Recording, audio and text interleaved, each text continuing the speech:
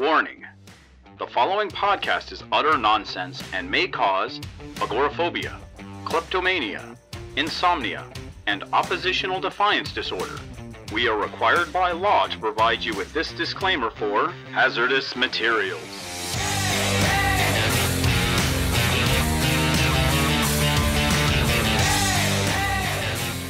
And welcome to Hazardous Materials, last week's comics this week, where we talk a little bit about last week's comics this week. Get you caught up before the new releases for this week, and we also sprinkle in a little bit of media news at the end. My name's Casey Johnson, with me as always, Gideon Gonzalez. How was your turkey day? Mine was quite good. How was yours? We totally skipped on this whole show doing it, didn't we? Yes. You eagle-eared viewers might realize that there was not an episode last week. We were not, in fact, canceled. We were just stuffing ourselves with excessive foods. I mean, specifically, I was surviving a Black Friday shift, but... Oh, God, that's right. You were. Yes. I felt so bad for you hearing about that. It wasn't as bad as I expected, which is the nice thing. Yeah. You were not besieged by... Yeah, it was busy, but it wasn't like, busy. Oh, God, I do not miss Black Friday. I used to work for Apple, and that was the kind of Black Friday where they would actually... before the store opens, they would get everybody on the floor and like they would prepare for war. It's like, you here, hold the front line. I'm like, everyone put on your pugilist masks. Exactly. Remember your training and you will survive. So in light of us missing last week, we will skim through a few of 2 weeks ago's, but when our viewers listen, it'll be 2 weeks ago's books. Mm-hmm. Just the good stuff, really. Exactly. So obviously we got to cover the X books, New Mutants and X-Force. Yeah, we were talking a little bit about this, the fact that we pretty much have ended up covering all the X books. Yeah. But we've come to a consensus on something. Don't care for Fallen Angels. Fallen Angels sucks. We're not going to cover that anymore. I like Brian Hill. I like Simon Kodransky, but the book's just not working for me. It's just garbage, and it's going on hiatus on issue 6, and I'll be surprised if it comes back. I also would. Yeah, but I just don't think it's working. I also get Brian Hill just walking away with it because he's getting that TV money. Yeah. But we are hearing about another book that may very well replace it. And we'll talk about that in our news sector. But before we get started, we're going to look into New Mutants #2. Yeah, more fun space stuff. I love it. Happy to see my boy Cannonball back. And sporting the non-dad body that Sunspot thought he was going to be in. And we get the what the kind of plot hook of the book is, which it's bringing back Xandra, who is Xavier and Leandra's daughter. Mm-hmm. She is currently acting queen of the Shi'ar Empire, but much of the Royal Guard is kind of conspiring against her. And we see brought in her aunt, Deathbird. Yeah. Now, see, there's something about this book and this. Oh, God. There was a time during the Avengers, I think it was like, the U.S. Avengers or something like that, where Sunspot and Cannonball. USA Avengers. Yeah, where Sunspot and Cannonball were both in the same book. I read it a couple of times. I didn't like what they were doing with Sunspot. I checked out. Mm-hmm. Apparently, me checking out, I missed a big plot point, which is Cannonball marrying Smasher from the Imperial Guard. I'm like, that's where Smasher's been this whole time, because she was an Avengers. Smashing Cannonball. Yeah. Smasher smash. But yeah, I didn't know they got married. I didn't even know they were interested in each other. Yeah. But apparently that's a thing, and they've got a kid. So I'm glad that they got that fixed up. But I'm still wondering, where's Magma? Where's Magma? I think she's popping up in one of the books coming up. I know I want to say she's popping up in X-Men. I think she might be showing up in New Mutants soon, because she's definitely AOL. Yeah, she's definitely showing up in X-Men in like number 7 or 8. And I think she might be popping up in AOL. AWOL. Oh, jeez. I caught that. She's definitely America Online. You get your free internet CD. Enjoy your 50 minutes. There's apparently a collector's community around AOL discs. That's amazing. It blows my mind. I found out about this. There's apparently like rare discs to find. Oh, that's fun. Who knew? Having thrown out many of those as a child. So what are your thoughts on how they're characterizing our boys now? I'm really enjoying it. I really am. It's a ton of fun. I really like seeing them be young adults. Although my biggest issue with it, it's fun seeing your favorite disaster teens become disaster young adults. Like, because they're like in their like early mid-20s now, probably. Yeah, clearly. But I don't like that it's still called New Mutants. I wish they had a better name for the team, because it feels disingenuous as hell to have a book called New Mutants starring characters from 30 years ago. And that's true. I get that. But that's just the title that stuck with him. And And it's got that nostalgia ring to it. I don't think they're really so much the New Mutants as in they are the team called New Mutants, which is still kind of lame. I think. I don't know. I'm all about it. I wish they had a different name. If they were like, well, see, they tried the new name. They made X-Force. And you see where that went. That's true. Honestly, like they can think of something. They got so many words they can slap an X in front of. I think that no matter what they come up with, they're not going to be able to sell the books the New Mutants would. You know what the book should be called? X-Men. I don't think so. They should be the new X-Men. Because there is already a new X-Men. If you say new X-Men, or you do a search for new X-Men, you're going to get an entirely different team. Yeah, the best X-Men book. That book. No, I was not a fan of non-costumed X-Men. Oh, that book rules. It's the best X-Men looks. Yeah, even the way they did Magneto. You mean hardcore mode? Oh man, I like that arc. I have some issues with it, but it's such a good twist. And I love and my boy Zorn. I love the continuity black hole that is Zorn. He really is. I'm never really sure what I'm dealing with when Zorn's in a book. I was very sad when Hawks and Pox ended their streak of Zorn appearing in every issue, because I think we got like a good 7 or 8 issues in before Zorn stopped being at least a cameo in every issue. And there's like 2 Zorn, so I'm really not sure which Zorn I'm dealing with in any given book. Because I think Zorn with an X is the like traditional looking one and like the new X-Men jacket. I think Zorn with a Z is the one with like the flaming head. No. So which one's the Zen one? That's the X jacket, right? Yeah. Okay. Because like Zorn is because it's supposed to be like a yin yang, and Zorn is like the black hole, and Zorn with a Z is the sun. Zorn that was in the very first of the Hickman X-Men, the one that was he in it? Or am I having old man memory issues? I think you might be having old man memory issues. I'm having old man memory issues. But let's move on. We're spending too much time on New Mutants. X-Force number 2. Yep. Built off the stuff in the first issue. I'm glad I stuck around. I was kind of lukewarm on it, but I'm really liking where the book's going now. That's exactly how I felt about it. I like that this is actually keeping up the energy. Yeah. I've always been disappointed with X-Force books in the past. They'll have like a really great concept. It's like, hey, check us out. Look at this run. And then everything is just bleh. Yeah. I loved Uncanny X-Force. Really wanted to love the Humphreys and Chris Anka X-Force run, but it just wasn't there. Because that's such a good lineup. You had Puck, Storm, Spiral, like all characters I really like. I like the Weapon X-Force. That was my favorite. Didn't read that one. Yes. I mean, it wasn't officially an X-Force book, but it was like, this is, we know what you want. Called it. Yeah. In universe, it was Weapon X-Force. Yeah, indeed. It was just Weapon X. Yeah. Oh, what was the other X-Force? I like Slice Barrier's X-Force. That was a fun, weird one. Which one's that? That was the one that came after, I think, Humphrey's Uncanny X-Force. That one had Cable, Marrow, Dr. Nemesis. I love any book that has Dr. Nemesis in it. It involves Cable repeatedly killing himself by dunking himself into a pit of sharks. So, great book. I must have missed that. He's got like a virus thing in him where like it keeps eroding his body. So he keeps having to kill himself and regenerate from a new body. How strange. It's a really weird, fun book. What was that weird book that Dr. Nemesis was in with Beast? X-Club. X-Club. I would love an ongoing X-Club. X-Club was great. That was during Matt Fraction's run on X-Men, and he also wrote that. It's a nice little 5-issue miniseries. And Dr. Nemesis, if you don't know, is like a super old school Marvel character. They've since turned into a mutant, and he's so god awful sarcastic. Imagine if it's gold. Yeah, imagine if Krieger from Archer was a superhero. Yes, he's just this over the top mad scientist. He has a shark gun. It's a gun that shoots sharks. Okay, now that we're talking about Nemesis, you guys see this is our boy Dr. Nemesis here. Anything you find him in, read it. I wish I could just do a whole show just talking about how cool Dr. Nemesis is. I think he's popped up in a couple issues of the Hawks and Pox era. Just really quickly. But. I saw him in a background of the post, actually in X-Force. This X-Force. He was in the background of the first page. Yeah. Yeah, but that's the first and only time I've ever seen him. Yeah, and we actually get a really good group shot of mutants in there because my boy Strong Guy's in there. Yeah, I know. I'm glad to see the Strong Guys evaded the clutches of infernal leadership. Yeah, and he was on like the character select screen that Hickman showed when they were revealing all of the books for this line. And so I'm glad to see him still around. Now you brought this up, there is something about this crowd that I seem that it's kind of bugging me.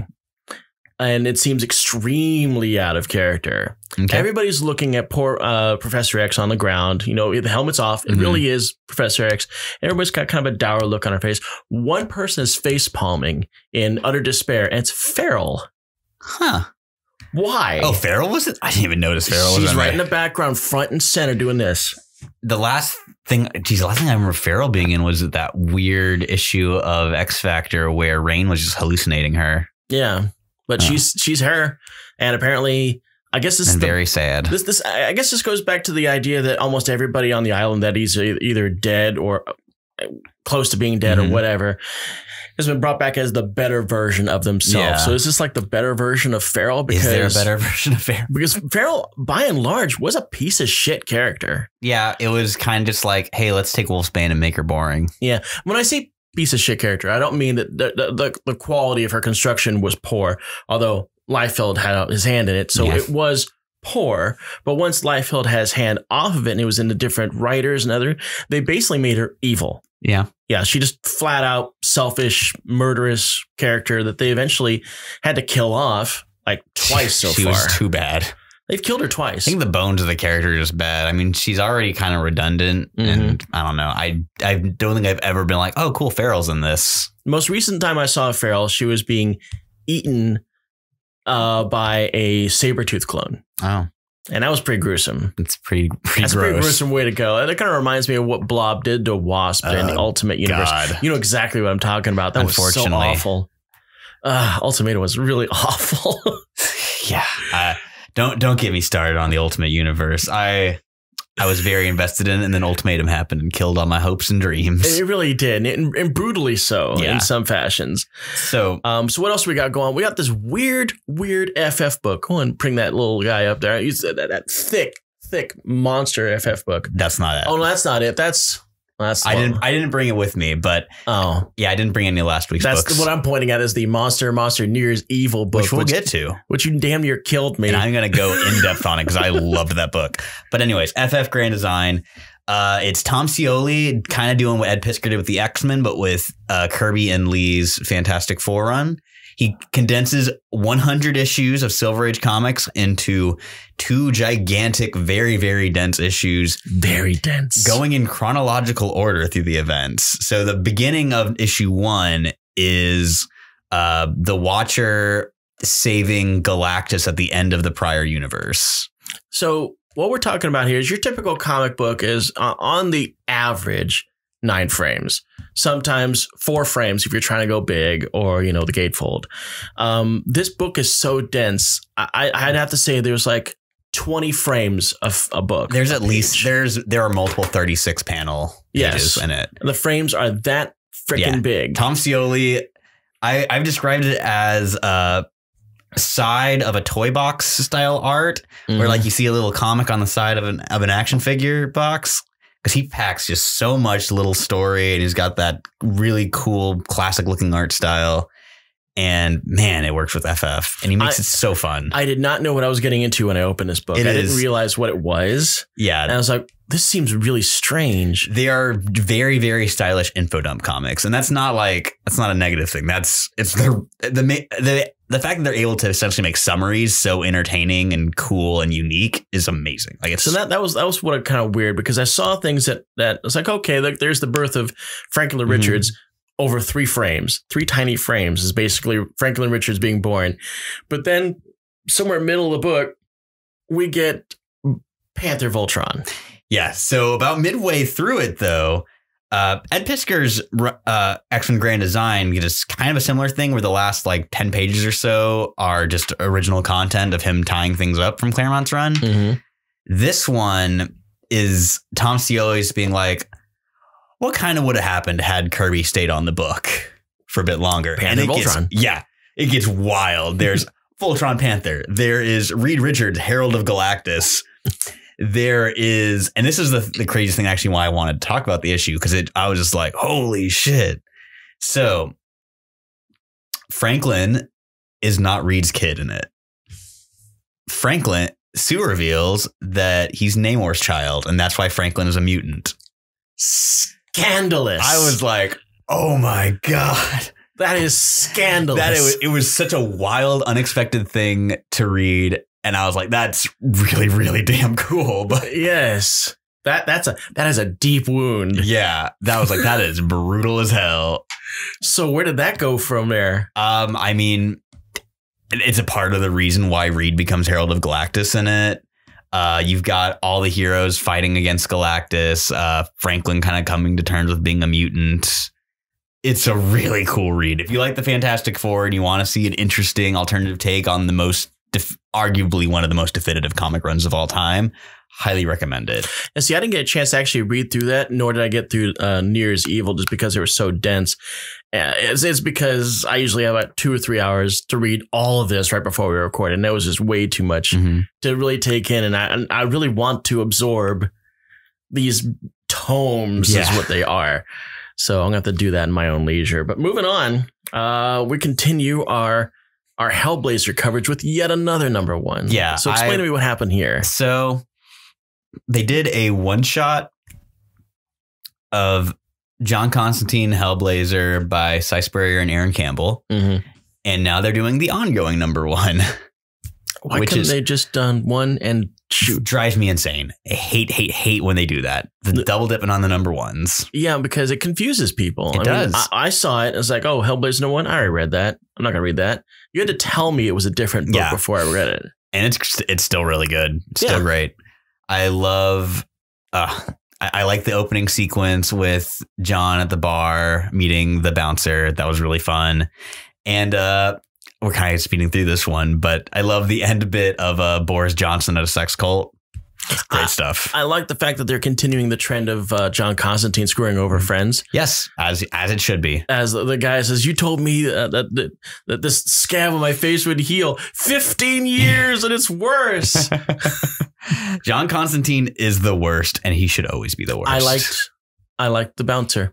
I have to say, I like the bouncer. Bouncer's a great character. I like to see her kind of become the new Chaz, but on the other hand, I like her and don't want her to get probably killed by John Constantine. Yeah, what is her name? I'm trying to remember. I don't have a copy with it on me, but I know that the way they introduce themselves. Yeah. It's like, hi, I'm such and such. Hi, I'm John. I'll not fuck you, John.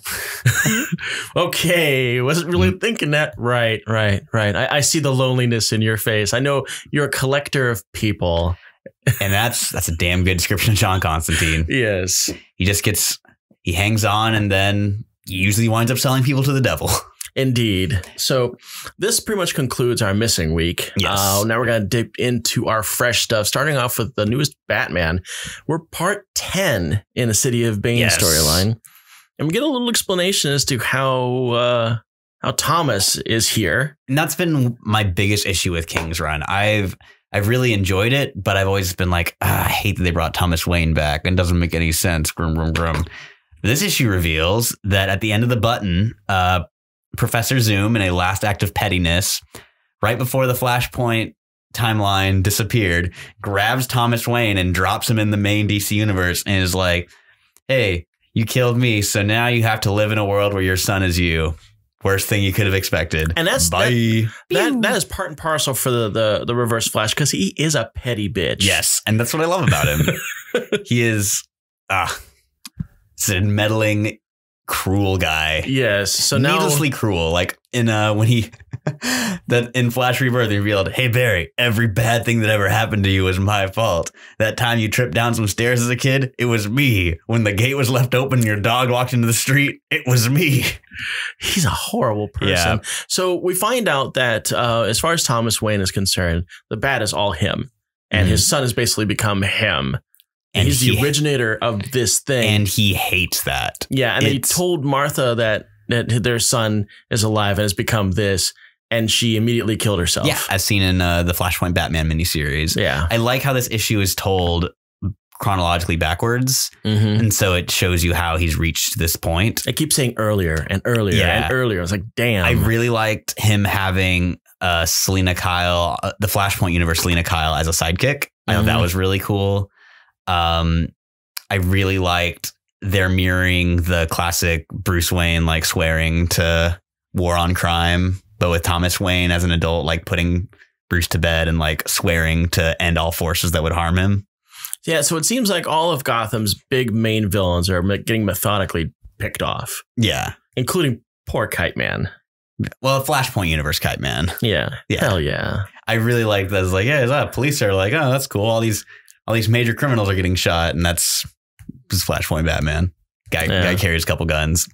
And then it ends with basically his ultimatum of he's been doing all of these plans throughout the entire Tom King run because he wants Bruce to stop being Batman. Like that's kind of. Do you think he saved Joker? Oh, yeah.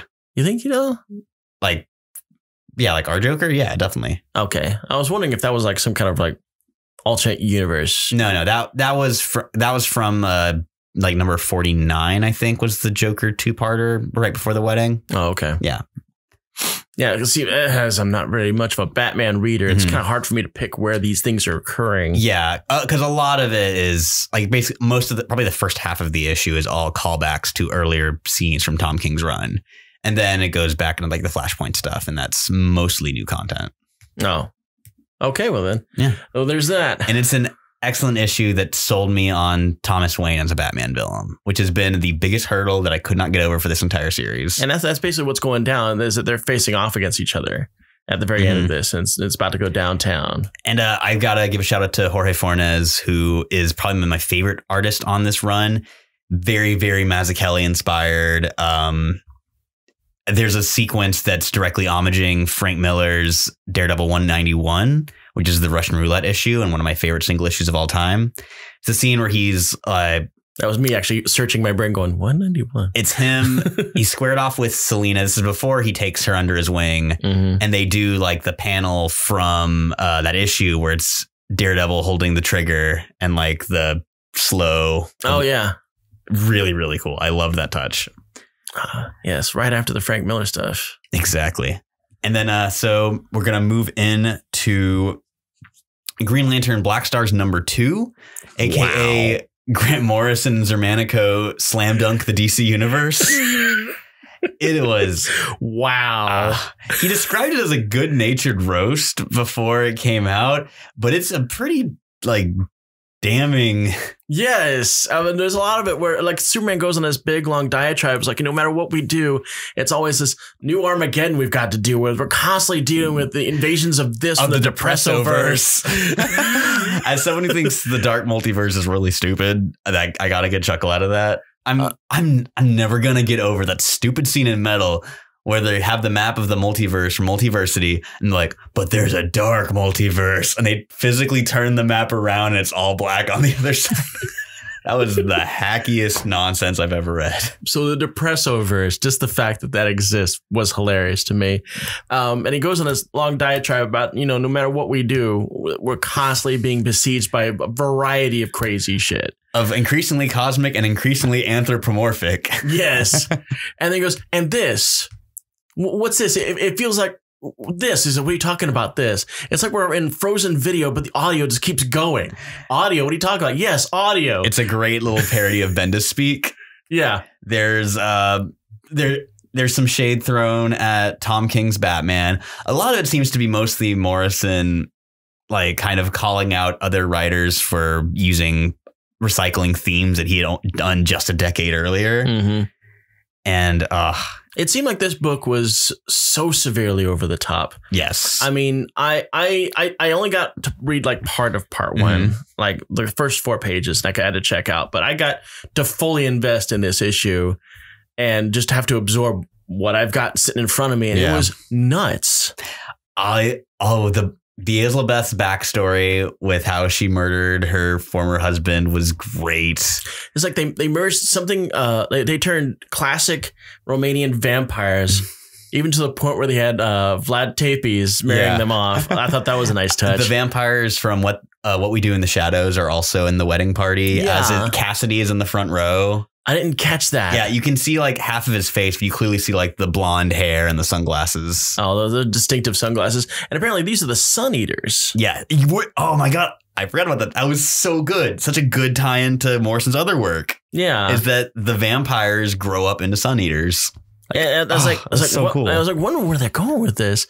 And it's like, on this vampire who's apparently a member of the Black Stars and is wanting to get married with Hal Jordan. Beelzebeth. Yeah. And she's talking about her previous husband who she married as a child bride when she was only 400 years old.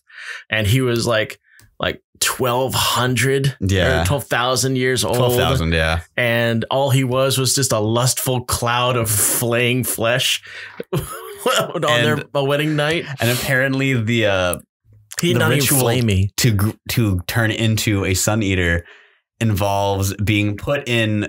They call it like a wooden cocoon, but it's a casket, and then being shot into a sun to devour it. And she kills him by putting him into much too big of a sun. So he just burns alive. It's like, imagine an ant trying to eat an elephant. And the funny thing is, like, after 12,000 years, my husband has surmised that one 5-word sentence surmises everything you could possibly say to anybody. And is that my appetite knows no bounds. That's the answer to everything. So that's all he ever says. And where it ties into the book itself is that Beelzebeth is wanting to ascend to a Sun Eater. And as a gift, she wants Earth Sun. This almost seems like a comedy book. It really is. Like I did not know that. There's like a 2-page slapstick bit of all of Beelzebeth's attempts to kill her husband. Yeah. Yes. Oh my God! How did that blessed water get there? Oh my God! Like her dog drinks like some of the poison. The garlic water. Yeah. It's like, garlic water. How did that happen? It's great. Yeah. How did this devolve into a comedy book? How did they slip this in? I think it's because Grant Morrison can do whatever he wants. This is true. But this thing, wow. And plot-wise, the big development is the Miracle Machine still exists. Like, as a MacGuffin, not in Deus Ex Machina. Not in Deus Ex Machina, because it didn't pop out of nowhere. It's been established. And the last remainder of the prior universe before Hal Jordan rewrote everything is Hal's ring. And he's aware of the other universe. Yes. He can. Like, he's trying to convince everybody else about this existence of the other universe. It's like, that universe doesn't exist. Yeah. And by the way, we've got this. It's like, yeah, the only thing they know of Green Lanterns is that, like, the last remainder of the former universe was a Green Lantern ring. Yeah. And so apparently their whole the whole idea behind the Black Stars is that they are the way of Mu. And apparently Mu stretches himself a little too far and dies halfway through this book. Yes. So now they have to lie about his death to propagate his word. Weekend at Moo's. Exactly. This is what this book has devolved into. Is this a 3-issue series or 4? Yes, 3 issues. So we needed to give Liam Sharp some time to get ahead on the. I feel like I want to see what the punchline is going to be in issue 3. I'm so excited. I've been loving this Green Lantern book. I'm loving this little Black Stars side. It's just a ton of fun. So moving right along, we got the tome I was pointing out to earlier. This thick book, New Year's Evil. 80-page giant. 80-page giant. It's an anthology from a variety of creators. Usually DC does these throughout the year for like Valentine's Day, for Halloween. This is our holiday special. Yeah. And so there's a ton of great stories in here. Normally these things tend to be kind of hit or miss. Wasn't a bad book. Well, not a bad story in this one. What are the highlights? Some of my favorite ones. A surprisingly touching Chronos story by Dave Wielgosz and Sciantori. I'm just making sure I say that name right. Where he is constantly attempting to stop what he sees made him as a villain, which is his shitty dad. And he talks about that's cool. Yeah, he's like, I have made 74 attempts to fix my father. Not one of them have worked. And it's just him trying to like give himself as a kid a good Christmas. And it's just really touching. Now, see, when I think of Chronos, I'm thinking old school Chronos, white mask, striped pants, the yellow, green. The best, worst costume. It was like the most hideous costume everywhere. I'm going to show you what Chronos used to look like here in the 70s and 80s. The clock face mask is my favorite part of it. Oh my God. I mean, you think it's like, yes, I'm going to become a villain, but I'm going to go all out. Yeah. And he has a much more subtle design in this one than his classic costume. But yeah, just a really heartwarming, not heartwarming, just heartstrings tugging story. Highly recommend checking it out. I've always enjoyed a good redemption story. My very favorite comic book stories are redemption stories. And I think that's the reason why most of my favorite characters are villains. And it's not because, ooh, evil, it's so edgy. It's because I love it when they go and do the redemption story arc. Sinestro gets a really good story in here where he visits a planet that he had saved as a Green Lantern, and they now have like a winter holiday in his honor. That's cool. That was really fun. There's a really good Kenny Porter, and Ramon Villalobos Superman story where it's mostly Toyman focused, where he tries to get kids to get rid of their cell phones by doing basically the Total Justice figures from the 90s. But they're like obviously people sized and fight Superman. Of course. So it's like an electric blue Superman, a Kyle Rayner with clip-on armor, and a Batman with these like purple goggles and tentacles. I remember, and I enjoyed Superman Blue and Superman Red. Oh, and I love Superman Blue. I know you did. One of the first comic I ever read had Superman Blue in it, so I'm very biased. And they stole the Superman Red outfit and put it on Superwoman. Yeah, I like that. I loved it. They did the similar thing about 15 years before that with Strange Visitor. She was a character that's introduced right around, I'm trying to remember when that was. It was around the time Joe Kelly was on Action. They introduced a character called Strange Visitor, like obviously playing on the Strange Visitor from Another World thing. She was like she had like electric based powers, so they gave her the blue suit. Oh, okay. And then even right before New 52, Livewire started wearing that costume. Well, her old outfit always kind of looked like the Superman Blue outfit anyway. Yeah, but like in black. And so eventually Superman, she went legit, and Superman gave her the Superman Blue costume. That's cool. Which I thought was really nice. A lot. Yeah, she changed the S to an L, but yeah. But still, that's cool. Yeah, that actually will make me look that up. It was a really nice little issue. Other stories in here of note. There's a really good Calendar Man story from Christos Gage and Carl Moschert, where he gets a new psychiatrist at Arkham who's just like, I don't care about your stupid holiday obsession. I want to get like a cool villain to like sell 1 million copies of a book on. And it's just Calendar Man ruining that guy's life. Speaking of Calendar Man, this is the reason why I smiled just now, because I've been watching Harley Quinn on DC streaming. And the first part of this is basically Joker betraying her, and she ends up in prison, and she always thinks that her Snookums pudding is going to come get her. And every time she has this, oh, my man will come get me, Poison Ivy goes, hey, Calendar Man, how long has she been in here? Oh, she's been for 6 months, 32 days, and 4 hours. It's so good. And then as soon as he says this, because they're in a visitor's room, she goes, oh, you can remember how long she's been in prison, but you can't remember your own kid's birthday? Hey, I'm a busy person in here. I love Calendar Man. I will go much into my love of that show here when we get our news segment started up. And then the final couple stories I wanted to highlight in here. There's a excellent Gabriel Hardman Joker story that leads off the whole book. Gabriel Hardman is a storyboard artist, and he did Green Lantern Earth 1, which is a really cool graphic novel. Came out a few years ago, and it's actually getting a sequel next year. Ooh, fun. An excellent prankster story from Kurt Busiek and Dale Eaglesham. Kurt Busiek had, when he was working on Superman about 15 years ago at this point, he completely reinvented prankster. So he's not just Diet Toy Man. He is a distractor for hire. Well, he will do a big public crime that's crazy over the top and get Superman distracted for like 5-10 minutes, while on the other side of town, you can do whatever crime you want. Hence the word prankster. Exactly. And it's well done. And this is him like celebrating New Year's with his staff and being like, congratulations, everyone. We've done great work this year. And then getting crashed by the Superman family. It's a really delightful little bit. That sounds like a good story to read. Like Kurt Busiek made Prankster one of my favorite Superman villains. Like, it's such a good take on a character that's, I mean, at best, there's the classic, there's no law against putting pennies in my ear, Superman.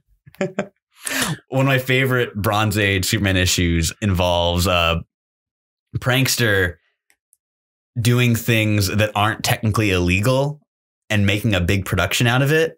But then Superman is like, I looked in the books. It is illegal to put pennies in your ears in this state. And so he goes to bust him, and people are like, hey, Superman, that's not cool. He's just minding his own business. We'll all put pennies in our ears. Oh, it reminds me of, I remember an old law I heard about in the state of Maine that you couldn't go fishing off the back of a giraffe. It's very specific. I'm It's sure very the specific. prankster would have did it if he knew about it. And that just leads me to think that somebody in Maine had a giraffe and decided to get adventuresome with it. Go fishing. I mean, it's cheaper than gas for a boat. You just walk him out into the middle. He's still breathing. He's a tall animal to ride. Exactly. That makes sense. I'm sure like a giraffe probably fell or something. And then they were like, well, you can't drown giraffes. That's animal cruelty. And so we'll just have to get rid of the whole fishing element. Maybe people stop using zoo animals to go for fishing. And then the final story in here is from one of my favorite recent writers, Vita Ayala. They did Morbius from a couple weeks ago that we absolutely loved. And they do a really good Harley Renee Montoya team up. Oh, cool. Yeah. Really fun little story. Very touching. Not too much Harley, which is always a good thing in my book. Harley always needs a good balancing force, be it Poison Ivy or everyone's favorite cop turned vigilante, Renee Montoya. Indeed. So moving right along from this gigantic thing, we're going to go into what we like to call, we're the X-Men show. So we got X-Men, we got Marauders, we got Excalibur, and we'll talk a little bit about Power Rangers and Teenage Mutant Ninja Turtles. But first off, X-Men 3. So we got what effectively is the botanical Golden Girls have shown up. And they know how to use the portals from Krakoa. So they're just doing it wherever they please. Yeah, they are genius botanists. They are, oh man, what was their name? Oh, it's horde culture. Not horticulture, horde culture. Yeah, and when somebody said horticulture, I was like, no. not like this one pointing out to Emma Frost, this S word who has P word issues. Yeah, they don't swear. They just they're very much old ladies. Yeah. We're talking hard candy old ladies. I think their ages are like 64, 68, 71. And then there's one that's like 89. One of them's really old. Yeah, the one that doesn't care about people at all. Exactly. Yeah. I loved on their on the text page where it's so-and-so's best friend. So-and-so's best friend. And Opal's best friend. Thinks that she's Opal's best friend, but isn't. And then the last one goes, doesn't care for friends, isn't here for that. But yeah, basically these old biddies have figured out how to get into Krakoa, and they're like, well, we had our own world domination plan, and Krakoa kind of puts a wrench in that. So we want to bring Earth back to a pristine way of going about that. And to do that, we need to kill about 9 billion people. It's like, so just stay out of our way until we figure out a way to kill Krakoa. Bye. Who knew? Who knew that the Golden Girls were going to show up and try to ruin the world? I love all these wild, just one-off. I love the format of X-Men right now, where it's just these little one-off stories that are building to a bigger picture. And because you just get to see Buck Wild stuff like this. Speaking of Buck Wild stuff, I'm very glad that my personal X-Men ship, Scott Summers and Emma Frost, still alive and well. Emma gets to be part of the polycule. Yes, and I noticed that a little bit of Jean Grey and Emma Frost, because they're still petty, but they're civil. They're civil. It's like, we're going out for drinks after this, right? You're paying. And Emma Frost goes, I always pay. Which is preceded by Jean complimenting Emma's shoes. And then Emma goes, oh, I'd let you borrow them, but I think they're a few sizes too small. And Jean fires back with, oh, I'm not much into borrowing. That's much more your thing. I'm going to enjoy that if it keeps up. That's so good. Oh, and then Sebastian Shaw. Yes. I want to talk a little bit about Sebastian Shaw before we go into Marauders, which is an all Shaw issue. Yes. Here he gets delightfully clowned on by horde culture, where he's like, let me handle this, and tries to smooth talk these old ladies. He pulls out the whole debonair elder statesman kind of thing, and they just totally clown him. Yep. They spray him with their power diffusing goo and then kick him while he's down. Poor Sebastian Shaw. And we are going to get a little bit into Sebastian Shaw and Marauders, because, man, that was really his. You know what? Let's just jump right in on that one. As someone who has never particularly cared about the Shaw family, this issue made me care about the Shaws. Shinobi Shaw. Right? Baby Shaw. I cared Shaw, about. Who apparently killed himself in extraordinary fashion. Yeah. So he's got those vision density like powers. And we get this just. We're going to have to show it because it's just so good. We're going to show here is what we basically Shinobi fused his hand into his own head. Just a haunting image of his skeleton with the bones are still in his skull. God, that was intense. But yeah, so here we see it's basically Shaw has put his son through the resurrection process, specifically making sure he doesn't remember when he died. He has him like mentally resurrected probably like a few years before that. Yeah, and he's always also kind of checking to see, is this the Shinobi Shaw that's going to try to kill me? Yeah. You know, and it's like, well, you did try to kill me too. So it's basically a whole issue of him buttering up his son and grooming him to be the bishop, be his black bishop. It starts off he's wanting to slot him as the red bishop, not realizing that Kitty he didn't really say it was going to be red bishop. I think he was trying to slot him as red king. Oh, that's right. Yeah, you're right. Yeah, and then once that completely fell apart, we'll see. And here the cool thing about this is that this is a completely Sebastian Shaw issue, but as we'd already seen with Sebastian Shaw dealing with both Kate Pryde and dealing with Emma Frost, all the stuff he practically tells Shinobi is complete bullshit. Yeah, he is lying to him from jump. Is constantly lying to him. And you can see him changing his game, like in the middle of this, when he's got him in the red suit. He goes, oh, hey, by the way, we're going to have to retailer you for black. Don't worry about it. Yeah.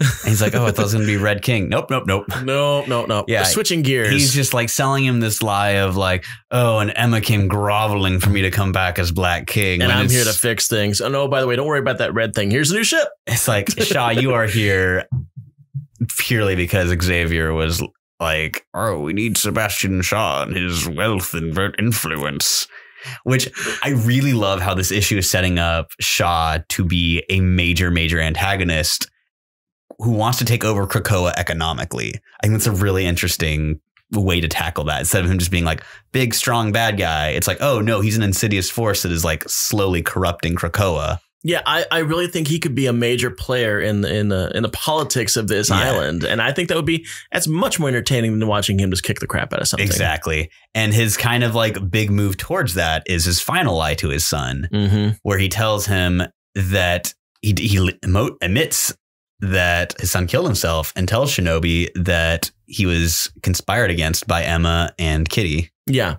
Got push him right towards the people he doesn't like. The very people that have been clowning on him. I love this book. I'm really excited to see where it goes. There's a big major development in one of the text pages where it reveals Kitty's pick for her red bishop. Is Bishop. It's Bishop. How obvious. And she's trying to convince him, if you look great in red. She goes, no, I wouldn't. Come on. You finally get to be a bishop. I already told you my answer was no. I had a conversation with friends a few months ago about how it's weird that Bishop has a chess name, but has never been involved with the organization in X-Men that is all chess names. Maybe it's just too much on the nose. Maybe. It really is. It is perfectly on the nose. It is perfectly on the nose. And let's see if he really does look good in red. We'll see.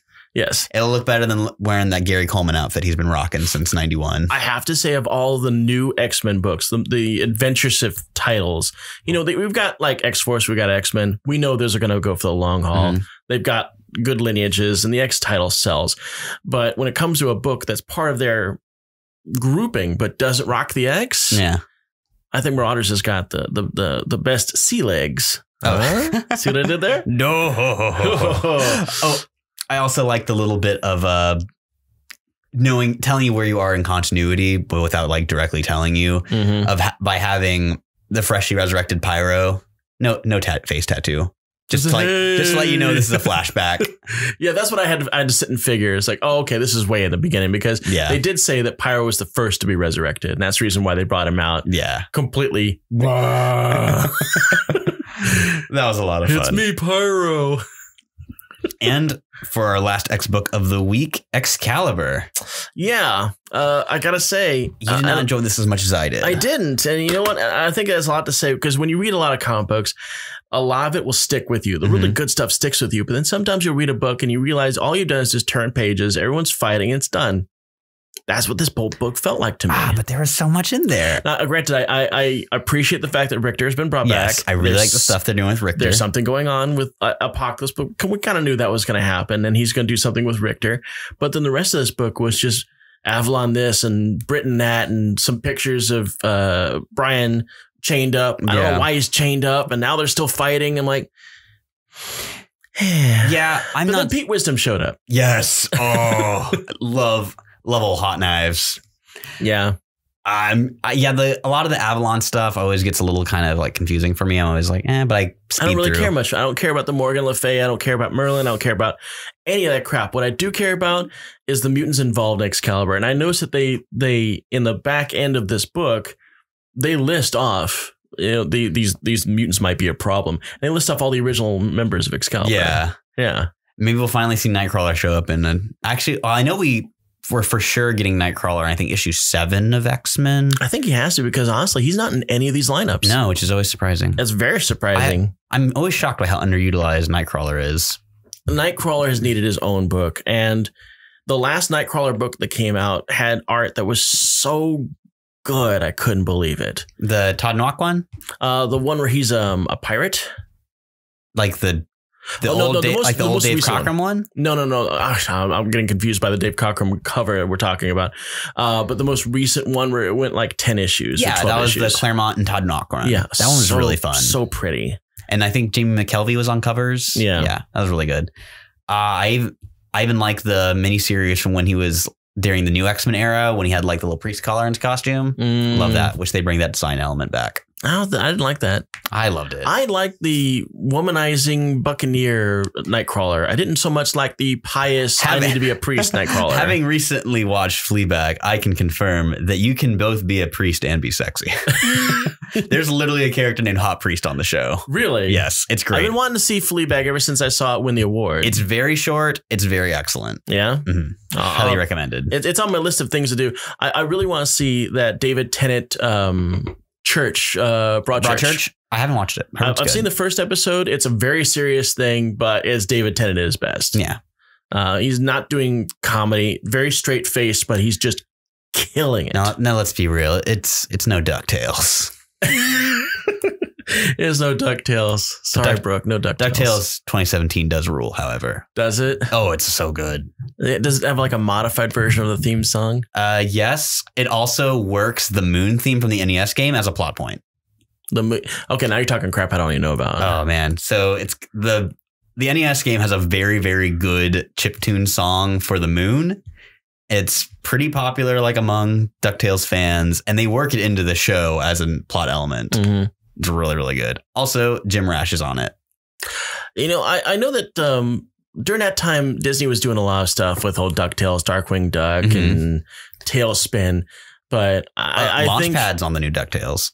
I think that the show they were doing that was like a vast departure on that is getting some word, and that's Gargoyles. Oh, yeah. People really going to bat for a Gargoyles revival. I've been seeing a lot of videos popping up. It's like, what's Gargoyles about? What's Gargoyles? I didn't watch a ton of it as a kid, but I liked it conceptually. And as an adult, I want to revisit it because I'm a huge, huge Star Trek Next Generation fan. Mm-hmm. And I know that like pretty much the entire cast of that show comes on because Jonathan Frakes voices the main villain. It was like Darius or something like that. Hey, LeVar, come down and record an episode.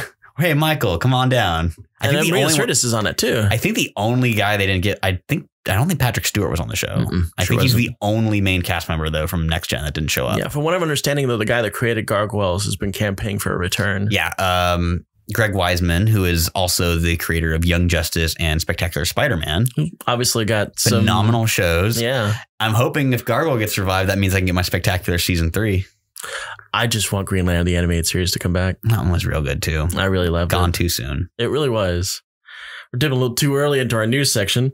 And now we're going to talk about the current crossover Power Rangers Teenage Mutant Ninja Turtles. Or is it Teenage Mutant Ninja Turtles Power Rangers? Frankly, it should be called Go-Go Ninja Go-Go. Go-Go Ninja Go-Go. I didn't read this, and I think this... I don't really care for the Ninja Turtles.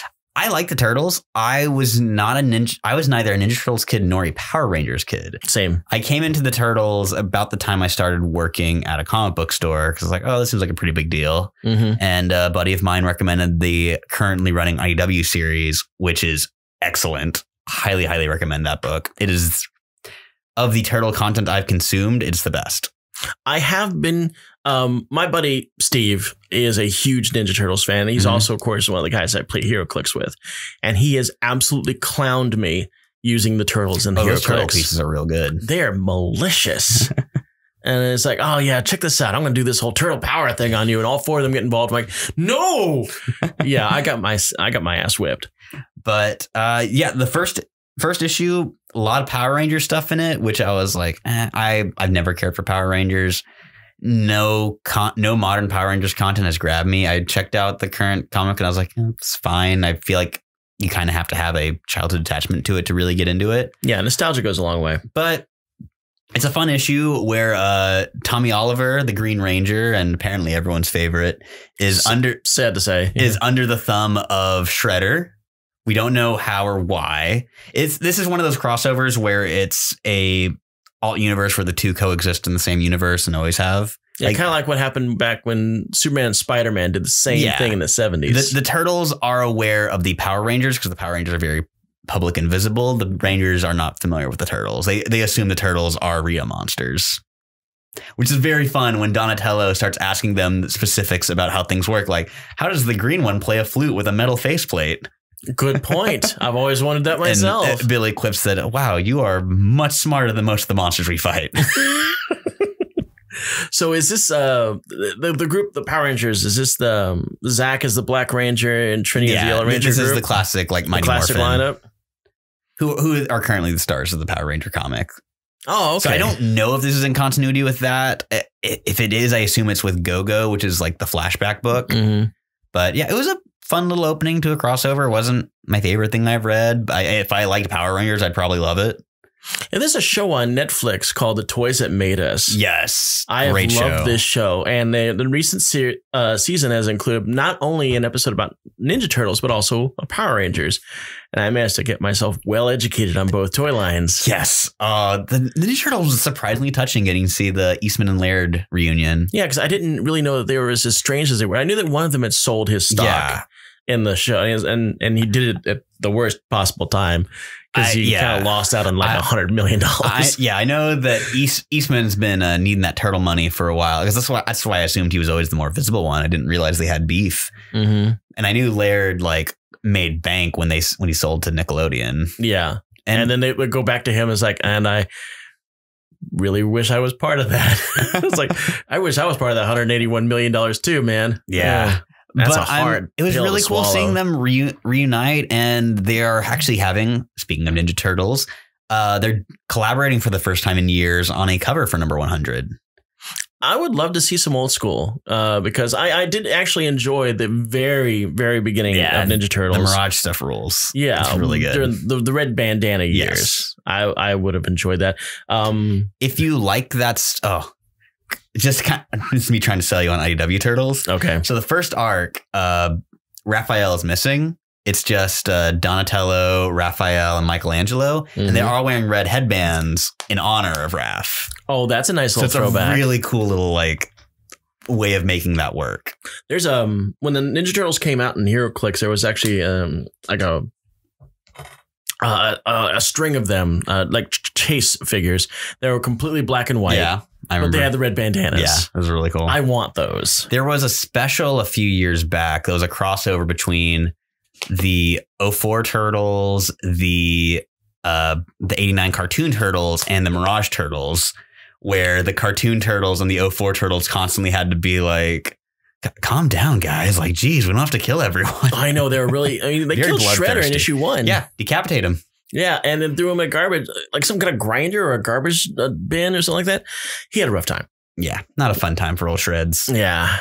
But kind of just summarize Power Rangers TMNT number 1. Perfectly good start to a crossover. If you like one or either properties, you'll probably enjoy it. Yeah. So, now I think we should take a little break before diving into those news because we've got a lot of news this time. We do have a lot of news.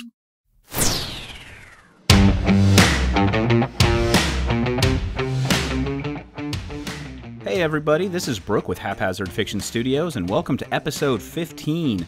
We are officially teenage drivers in driver's ed right now, so if you're on the roads, watch out. If you didn't notice, we did take off last week, but welcome back with us this week. You know, we wanted to make sure the guys had an opportunity to spend the Thanksgiving holiday with their families. And if you would like to become part of our family, you know, there are a couple of ways for you to do that. Number one, you can join us on Patreon and become a patron. You know, just a couple bucks a month can help us and goes a long way with us. But even easier if you don't have the opportunity to do that, throw us a subscribe, throw us a like on YouTube, give us some comments. Anything that you can do to help us get better is going to be very appreciated. But once again, welcome back from our break, and I take you back now to Casey and Gideon with Hazardous Materials.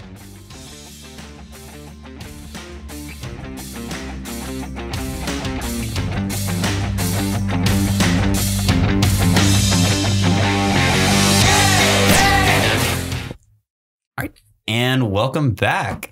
First item on the docket is the Black Widow trailer. The Black Widow trailer, ups and lows. It looked better than I thought it would, except for one thing. Taskmaster. God, the costume's awful. Jesus. It looks terrible. It looks worse every time they show more of it. I know. I've scanned through this trailer because Taskmaster is one of my all-time favorite characters. I needed this to work for me because this is the MCU.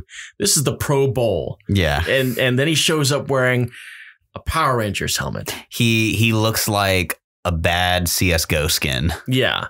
I mean, I can see where they were trying to go because I looked at some of the stills for this, and the bottom part of the skull is there, but the ski goggles and the skull is so faint. Yeah, very faint. Like it's like gunmetal on black, so you can barely see it. Yeah, I'm not a fan of this thing, and everything I've seen, every promotional image, even back to behind the scenes image, it's all the same scene, which was him riding the tank and firing the arrow. We have no other footage anywhere. We got that concept art that was the initial reveal of him like doing some kung fu fighting against Widow. Yeah, and even then, the costume just looks bland as hell. And it really stupid does. Sunglasses over the mask. Like this is going to be one of those things where I really hope that function defeats form. That even though he looks the way he does, that visually he comes off as eye-catching. I'm really hoping they keep his personality. That's the biggest thing I'm worried about. Is he's not going to be the. You think he's going to be one of the silent villains? I'm going to be really pissed if he is, and I think he's going to be. Yeah, I think he's going to be a Russian version of Taskmaster. Although, that said, Red Guardian is delightful, and so that gives me a bit more hope for having Taskmaster's tone right. Oh, well, I love the guy playing Red Guardian, and I think he's a better Red Guardian than he is a Hellboy. I can't believe the Russians captured Hopper and then turned him into a super soldier. Oh my God, I didn't even realize that. That's a t-shirt right there from Stranger Things to Red Guardian. This is what they did to our sheriff. He had to suffer through Hellboy to get there, but he did. Now he's in fighting shape. Now he's in the MCU. He's got a cool mask. He's got a good outfit, which he still fits in. But damn, Taskmaster. Come on. And then talking just about the trailer itself, it was fine. I'm not a big Black Widow fan, so it looked fine. Yes, and I talked to you about this right before we got started, that I had read an article where somebody was trying to piece apart the trailer, and they said, there was something about this trailer that just seems a little off. It seems unusual that Marvel would go to the well, create this big movie about a character that they killed off, just spoilers for Endgame, by the way, that they killed off in Endgame. And I mean, is the movie really going to have any consequences? And that's what I think it is. I think this movie is going to have some consequences, and they've been hiding that. Marvel is not a stranger to deceptive marketing, as we've seen when a Hulk was running with the crew in Infinity War. Yeah. And in some of the back shots where they changed the type of Black Widow that was behind Steve Rogers in the Endgame. Marvel is all about, we're going to sell this to you. And oh, by the way, here's what's really going on. We're going to kind of screw with you. Because when Endgame happened and they did that slow reveal of 5 years later, my audience collectively gasped. That was a surprise I did not see coming. No one saw that coming. I think that we're going to get something Black Widow. I think that Black Widow is actually going to be more relevant than we think it's actually going to be. Interesting. So I'm wondering, does that mean we're going to have a Black Widow 2?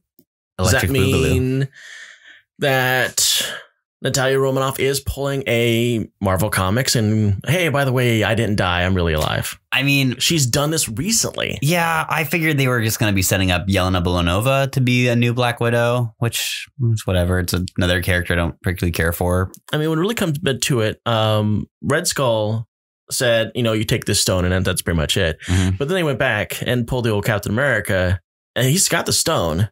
So there's a little bit of give there. There's a little bit of give there. And that's what I'm saying. I think that I think that Scarlett Johansson is actually being a little deceptive in her marketing. Honestly, I almost hope, I kind of hope that you're wrong and we just have a simple standalone movie. Just because, let's be honest, the Marvel movies are a little up their own ass. You know what? And you think that the continuity alone.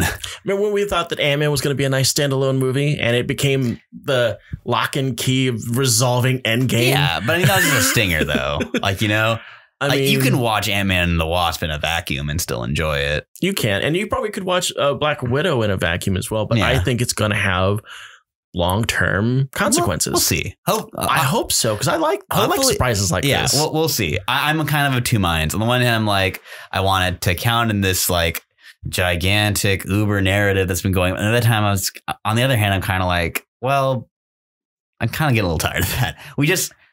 One of my biggest issues was Far From Home, and it was way too preoccupied with what other movies were doing, to the detriment of the movie itself. I was actually going to bring up Far From Home because, I mean, in the very end, you got two things, you know, Peter getting his identity revealed and, you know, boom, Nick Fury is hanging out with Skrulls in the middle of space. Just give me a movie that I can throw on FX on a Sunday afternoon, you know? Welcome to the 21st century. Marvel has found lightning in a bottle and it knows how to use it constantly. The MC Ouroboros. Yes. I don't hate to say it. I love to say it. I'm living in an age where Marvel's movies just keep hitting it out of the park every single time. And I still love all the movies. It's just, well, most of the movies. I didn't care for Far From Home. But I don't know. Philistine. I feel like at a certain point, you're going to start seeing diminishing returns on demanding an audience be familiar with a franchise that's over 10 years old at this point, you know? Yeah. Oh, interesting news, and I didn't put this on our schedule, but it has been confirmed that Jeffrey Renner is doing the Hawkeye series, and then that's it for him. Jeremy Renner? I mean, that makes sense, guys. Yeah. He was pretty much passing the baton to Kate Bishop. He's getting up there, so. Well, the Marvel is also apparently a little concerned, or apparently possibly concerned of some press that came out about Jeffrey Renner and the treatment of his ex-wife. Jeremy Renner's he's been riding a bad press train for the past year between his stupid social media app and then all of this very, very ugly. Is it an ongoing divorce or is it just? Yeah, well, she's an ex-wife, but I don't know if you ever seen Jeffrey Renner in interviews. He can be a little problematic. Yeah, Jeremy Renner can be. He can sometimes completely kill a vibe. He is a professional buzz killer. Yeah, I saw there's apparently a YouTube interviewer where basically he takes people out for pizza and then interviews them. And he interviewed all the Avengers, you know, the big guys. And everybody was on board eating all this pizza and having fun. There's Jeremy Renner. Just completely resolved to be the buzzkill of this. To be, you know, I don't understand what you're asking me. What are you asking me this question? This is a stupid question. Just determined to ruin the entire thing. Obnoxious. And I was like, okay, I guess that's the Renner we're dealing with. Because Hawkeye's my favorite Avenger, and I've liked Jeremy Renner's performances. Like, they've been solid. When he actually gets something to do, he's been good. Yeah. I guess it just depends on which Renner we're getting. Are we getting the cool Renner who enjoys his interview, or the bad Renner who's just irritated to be there and wants you to know about it? Well, either way, we won't deal with it for long. No, we won't. Moving on, we've got clarification. Do you want to do save the comic news for the end and kind of just go through some of the trailer stuff that we have? Just kind of keep them bunched together. Yeah, I guess we could do that. Yeah. I just realized our schedule's like that doesn't make a lot of sense for the way that's plotted out. Jumped around. So you want to talk a little about the Ghostbusters thing that popped up? Yeah, it looks really cool. Yeah, some new images of the Ghostbusters, including the new poster, which we see right here, which we got our Ecto-1 carving it through a wheat field. That's cool. Where's it going? Rural ghosts. Yes, rural ghosts. Apparently, there's a mountaintop in the background with a lightning strike happening. So are we seeing like some crazy ghoster type stuff going on? That could be fun. That would be kind of cool. We're also finding out the studio is all but confirmed. Well, they haven't all but confirmed, but they have confirmed that the family involved is the daughter and grandchildren of one of the Ghostbusters, which I'm willing to bet dollars to pesos right here that's Egon. Yeah, Egon does fuck, so. He does. I mean, he collects spores, molds, and fungus. But they said that early on that we are definitely going to speak on his legacy. Okay. So, and I'm all about that because he was my favorite of the four. Same. And I'm excited to see Egon's family because apparently the little girl is a science nerd and the boy is kind of a gearhead, kind of like the way that Ray was. That's fun. Yeah. So I'm excited. We also got to see this really cool picture of our boy Ant-Man holding a trap. An ant trap. An ant trap. I'm hoping that this opportunity gives him another chance to be on Conan O'Brien. and play Mac and Me. He just pulled the Mac and Me stunt again just recently. Wonderful. It was great because he did it twice in 1 year. It was like, oh yeah, you're right. Yeah, I probably should just play the real stuff. And he played it again. So moving on to something that has a trailer this week, which I did not expect at all. The Boys season 2. That was really real quick turnaround. I was going to say, it's like I expected at least another 6 months on that one. You get to see a guy's head get torn in half. Good time. Pretty metal. Yeah, it was very metal. This whole season's probably going to be just as great as the first one was. I was very pleasantly surprised by the first season as someone who did not care for the comic at all. The book or the show pretty much fixed every single problem I had with the book. Really? I enjoyed the comic. I didn't like the way it ended. Yeah, just the comic just felt really shallow and not thought out, while the show is very much about giving things extra depth and making characters not just caricatures. I don't think we're going to get the Frenchie origin where he is a unicyclist who jousts with baguettes. No. And God, I really hope we don't get the ending that they had in The Boys, which we're not going to get into. However, you know what? Enough time has passed on the movie I want to bring up and enough time on The Old Boys. I want to talk about my favorite effect, which happened in the last episode of The Boys, where he used point blank heat vision and burned the skull in. Oh my God, that was gory as hell. Now, this has been done also in Brightburn. Is that the name of it? I didn't go see that one. I did. I enjoyed it. And he did the same stunt to his dad, but went through his skull. Ugh. And I was like, within like 1 year, we got 2 gory heat vision deaths. Heat vision, it's the hot new thing. It is the hot new thing. And if you want to make a nice scene, burn out your lover or your father's face out, that's the power you use. Give him the Hot Pocket treatment. Hot Pockets will never not hurt you coming into the world. Yes, my frozen Hot Pocket. Now it's cooked. Now I'll enjoy it. Sweet Jesus. And so we've got a couple of new big comic announcements for this week. We do. Apparently Exclassified, which had our boy Havoc in, has turned into Hellions. Yes. Which, ups and lows, I have opinions on. Okay, Mr. Sinister, I'm all about anything that Mr. Sinister is involved in. Totally cool. Hellion from the Hell. No, not Hellion. It was Empath from the Hellions. Yeah, Empath. Who had a relationship with Magma, but now they're not sure if it was really a relationship or he manipulated her. Who knows? But it turns out he was really in love with her. He's still wearing that Mirror Universe Star Trek outfit the Hellions wore. He's wearing the old Hellion trainer uniform. I was like, okay, I guess somebody's got to wear that ugly ass outfit. Who else we got? We got Quanon.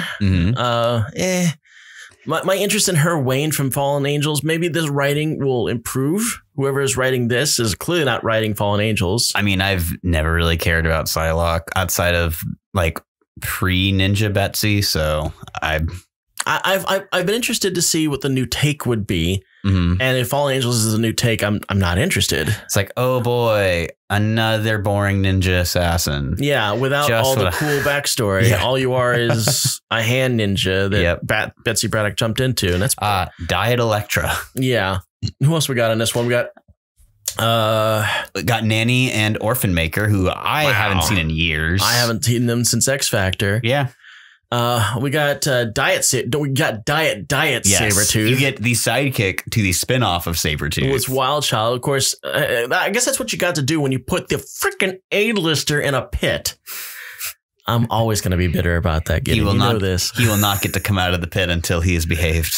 That's the sad part. Wild Child will continue until morale improves. He has baby in a corner right now. That makes me really sad. I hope that when he comes out, it gets a cool. I'm not going to go into my fanboy diatribe about why he's supposed to be in this book, but apparently we need a Claw Boy. We don't have Feral, thank God, but we do have this. And rounding out the team, former Marauder Scalp Hunter, which makes me the winner of our Nasty Boys and Marauders bet. I can't believe this. I mean, I can believe it, but there's your goddamn dollar. What I think is kind of funny is that we've got Sinister in a book with the name of Emma Frost's former team, and Emma Frost in a book with the name of Sinister's former team. That is a good point. Yeah, because Emma's in Marauders and Sinister is in Hellions. Huh. I'm kind of curious to see our boy Scalp Hunter, how he's going to deal with his old boss being there. Yeah, I can't imagine he'll be too pleased about it. No. And this is not going to be a clone. This is going to be like the original. Because that's we're getting a fresh slate. So that means all the Marauders are in their original bodies. Or is it one of the clones resurrected? Oh, because they said they would get the best version of that person. So they are being very selective. So what's the best version of him? Is it the one from Mutant Massacre or the one in the scuffle right before Inferno? I think the best version of Grey Crow is going to be from the Gambit book, where he helped him find where Sinister was cloning the others. Because there was a part where John Greycrow is Scalp Hunter, so we're going to be using names intermittently. But Greycrow retired from his stuff, trying to get away from his past being Sinister's lackey. And he was like a cook in like some diner out in the middle of nowhere. And Gambit had to go and find him. It's like, I need you to help me find Sinister's place. You're the only one that's got the passwords and all this other stuff. So instead of like building like his little Lego guns, he's like building Lego fryers. Yes, exactly. So the whole story actually also played out the idea that Sabretooth had never been cloned by Sinister because it kept screwing up. It just couldn't happen. So when they go into the cloning vats that Grey Crow is guiding him to, they find a Sabretooth clone in there that was incomplete, and it was just drooling and like half parts of it missing, and it wasn't thinking straight. Just a bad bake. Just a bad bake. Got a soggy bottom. So I think that's what we're dealing with. I think that we're dealing with the slightly reluctant murderer, because you got to. That needs an interesting angle. And I like the creative team. I love Zeb Wells. He's one of my favorite Marvel writers of the modern age. And Steven Segovia, I haven't read any of his stuff, but every time I see his art, I'm like, oh, that looks really nice. Yeah. I'm curious to see where this goes. I mean, I've never seen a dynamic like this. Yeah. So where's it going to go? What's their point? What's their mission status? I mean, it's an X title. We're going to buy it. Of course we're going to buy it. I'm thinking that Havoc's going to be the straight man. And I think that he's probably included in this motley group of complete bastards because during the Axis inversion that turned Sabretooth good, it turned Havoc bad. And it turned him real bad. I mean, he was bad. He had an evil scar. Yeah, he had the evil Havoc scar. And he had like apparently a hang up with Wasp, because as far as he was concerned, there was this reality where he was Wasp's husband and they had a child together, and that was taken away from him. And he was heavily mentally scarred. I hated Uncanny Avengers. I did not care for that book one bit. No, I didn't like the way they were dealing with Havoc at that time, and I just kind of checked out. Yeah, Alex Summers being like the poster child of respectability politics. I was just like, well, this is stupid. It seemed to me like they didn't really make him just evil. Call me Alex. I don't think I'd ever rolled my eyes so hard at a scene. He was just selfish. He was exceedingly selfish. A bit more sinister than, I guess, the Superior Iron Man was. The Superior Iron Man was just a hedonist. Yeah. So it was like the worst versions of them. Pure Tony Stark. Yeah, if Tony Stark had like zero morals at all. By the way, I love Superior Iron Man. Yeah. And if you can get your chance to read that on a trade, it had the best armor suit as far as I'm concerned. Yeah. And I think I've even brought this up in a previous episode because I was referred to best Iron Man book of the decade. The iPod armor. Yes, it's beautiful. So pretty. All right, moving on. What do we got here? The last comic announcement. Strange Academy. Yeah, it is Marvel Hogwarts. It's all of their premier magic users teaching the next generation of wizards. Yeah. All you had to say was Marvel Hogwarts. I've got goosebumps on my back that say, we're going to buy the crap out of this damn book. Alrighty, so rapid fire before we have to wrap things up. All right. What houses are Marvel characters going to be in? Okay. So Brother Voodoo, thinking he's a Gryffindor. That's a Gryffindor straight out. Gryffindor. Yep. Wanda Maximoff. Ravenclaw. Yeah, I could see that. Yeah. I was kind of leaning towards Gryffindor. She's a little shady.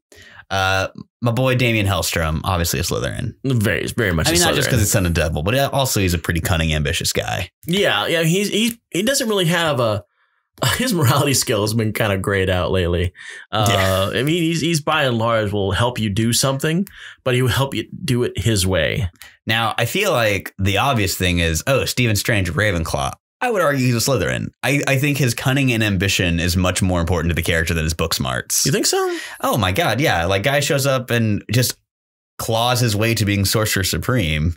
And he has done some other slightly shady stuff, like when he relied on weapons for a while, or when he didn't have the amulet and he relied on black magic. And I think a lot of the reason he's Sorcerer Supreme is that he's able to think around problems instead of thinking through problems. Brooke, I feel like you should be in this shot with us talking Doctor Strange. you should come over here and talk Doctor Strange with us. But yeah, I mean, he had but he was doing black magic. If I'm not mistaken, what was the name of the amulet he was using when he was doing? It was that square one, had an eye in it. It wasn't the Eye of Agamotto. It was the amulet of Agamotto. It was the amulet. Apparently, that's a big difference. Oh. So, I mean, obviously, Dr. Doom, poster child for Slytherin. Mm-hmm. Oh, absolutely. He'd probably run the show. Wiccan, Hufflepuff. Yes, I believe he probably even has a Hufflepuff mug in one of the Young Avengers books. What is your house? You're a Slytherin, I'm right? a Slytherin. I'm a Hufflepuff. I will be friendly to you while you're stabbing me in the back. It's okay. So what else do we have on this? Magic, Slytherin. Magic, yeah, definitely Slytherin. A lot of Marvel Slytherins. A lot of Marvel Slytherins. Cunning and ambition is a pretty common. I think the Belasco is really running the whole Slytherin That'd thing. Be fun. I would love Belasco to come back. I want to see him chomping his little stogie. Yeah. Oh, that's Sim. Sorry. Belasco is the one with red with one arm. He's red. The guy became the techno organic guy during Inferno. Yeah, he was Magic's mentor, and then Sim was like his major domo, his sidekick. And he had that little black vest on his huge body. And the cigar. Yeah, I remember that. I didn't like him when he was techno though. One of my favorite scenes of Inferno is when he gets techno and Bobby's like, I got this. And he freezes him. And he's like, now my processing works even faster because computers overheat. Like some quality Claremontian science. I did not like techno organic Sim at all. And it was done so. I think it was the fact that he was drawn in that by that New Mutants artist I really hated that was drawing the title when Doug Ramsey got shot. Oh, the Bird Boy issues. Yeah, I know who you're talking about. I love that guy. I hate that guy. I love his stuff. I hate his stuff. It's very ElfQuest. Oh, no, take that back, sir. That is a sin. Hey, there is a lot of similarities. There's nothing Wendy Penny about that nightmare. Oh, they've got those big old cartoony eyes. I think he's got that kind of broken bones kind of look to him. Yeah, everyone's very fragile looking. Yeah. I didn't like that. It's very cartoony. It's very Disney. I mean, like for classic, a second, I actually 30s remembered Disney. For a moment, I remembered his name, and then it eluded me. Something with an S, right? I forget. Oh, this is gonna drive me nuts. Oh, well, anyway. Yeah. Moving on from that old business. Man, can't believe this. Something that Casey hates that Gideon likes. A shocking development on Hazardous Materials. Speaking of which, I was watching something on YouTube, and I wanted to bring this up because it's a Sienkiewicz. Do you remember the toy line in the 80s, Star Yours? No. This is you heard of Zoids? Yeah, and I've heard of Zoids. Okay, so back in the 80s, they were trying to repackage certain Zoid-esque kind of things into like an action figure series. So like they had little wind-up motors in them, and they had, like their chest would like do laser things or like a ratchet or something like that. But Marvel did a series to promote this, kind of like what they did with Transformers. It was a 4-issue series, and all of the covers were Sienkiewicz covers. Nice. Well, not so much. This toy line only lasted for 1 year because it failed miserably. Apparently this is the quality of Sienkiewicz. He killed that toy line. I mean, I can understand that because Bill Sienkiewicz is not an artist you would want to sell toys. No, I mean, who thought this? Like, you know what? I need something bright and nice and clean. I'm going to sell these toys. Let's get the moody arts of Bill Sienkiewicz. Yeah, the guy who made Warlock, the character, it's impossible to translate into 3D. Oh, my God. Brett Blevins. Brett Blevins is the artist. Yes, Brett Blevins. I hope that he stubs his toe right now. I hope that somewhere somebody has told him, hey, Brett, no one likes you. And he stubs his toe when it happens. Brett Blevins is beloved. He's great. I love those Inferno issues of New Mutants. And I hope that when he stubs his toe, he dumps his hot coffee all over Vendetti. See, how can you say that? I mean, Vendetti's got it coming, but he definitely got it coming. He definitely has at least one hot coffee coming. The issue where Warlock has to learn about death by carrying around Cypher's corpse. Oh, I mean, this one? Yeah. That one? An all-time great New Mutants issue. That was kind of dark. Louise Simonson and Brett Belvin. But I hated Bird Boy so much. Yeah, Bird Brain sucked. I'll give you that. And I remember when I was reading Fall of the Mutants and I was just like, oh, this is kind of slow. Oh, shit. Doug just died. Yeah. That came out of nowhere. And I was a kid when that happened. And my New Mutants was my New Mutants. And even though I hated the art, I still read every single issue that came out up until when Liefeld took over. I am stunned with how much you hate Bill Sienkiewicz and Brett Blevins that you stuck with that book. That's a testament to how much you loved it. I know. See, I was like, God, this is so awful. But these are my characters. These are my boys. I have to stick it out. And I hated it. You will get cultured if you like it or not. Nothing is better than McLeod. The fine 17 issues are just golden. It's like, I love this man so much. He's on my Facebook. McLeod's good. Geis is fine. But I mean, come on. Sienkiewicz and Blevins is where it's at. This is the great divide. But we should probably, looping back around before we wrap things up on Strange Academy, being written by Scotty Young, who has been doing Middle West over at Image, which has been Wait a minute, is this the same Scotty Young that does that super deformed art style? Yeah. What's he doing writing? He's been writing for a few years now. He wrote and drew I Hate Fairyland at Image. He wrote a Rocket Raccoon solo series. He wrote Deadpool recently, and now he's doing Strange Academy, and Humberto Ramos is going to be on art. Yeah, I'm like, man, Ramos doing non-Spider-Man stuff. Right? He's done fairy tale stuff before, so this should be interesting. Well, I'm excited to see where this whole Strange Academy is. I really do hope it goes the Hogwarts angle. Oh, and it's if it got doesn't, to. I hope that is a little tongue-in-cheek, and I hope it's a nice, clean art style so I can distinctly see what the hell's going on. It doesn't get too moody, like the way Strike Force apparently has been going.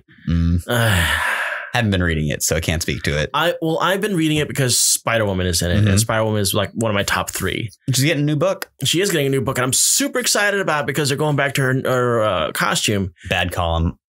I love her current costume. I don't. I love the jacket and shades. I hate it. I think they look cool as hell. No, hate it. But then I guess I'm also stung by the nostalgia bug because I read Spider-Woman comics when I was very young. I used to find old issues in antique shops, apparently. I remember my dad would go and look at like antique light fixtures and old radios, and he goes, "Why don't you go look at those comics?" And I'd be looking at like, Werewolf by Night versus Spider-Woman, Spider-Woman versus Necra and the Mandrill and all Daddy Longlegs and whatever horror theme that they were going to go, because that's what Spider-Woman was. She was a horror book. And so that's the costume I've always seen her in. That's the costume I want.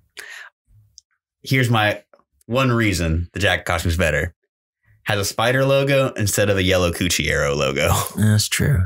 It really depends on who's writing it. Sometimes it's an arrow pointing towards it. Sometimes it's kind of a wraparound and it becomes almost like a bikini bottom kind of thing. But it was always meant to be just a diamond pattern on her chest. I didn't like it because the glasses were stupid. Glasses were cool. Glasses were stupid. Glasses cool. I don't want her to wear glasses. I want her to wear a mask. I want the bright reds. Can we have the jacket with a mask? Yes. Cool. We will compromise. Okay. Alrighty. And with that, I think it's going to wrap it up for this week. I think that's what we got. Yeah. So, yes, this is issue 15. Not issue. Yeah, it's issue 15. This is our 15th issue.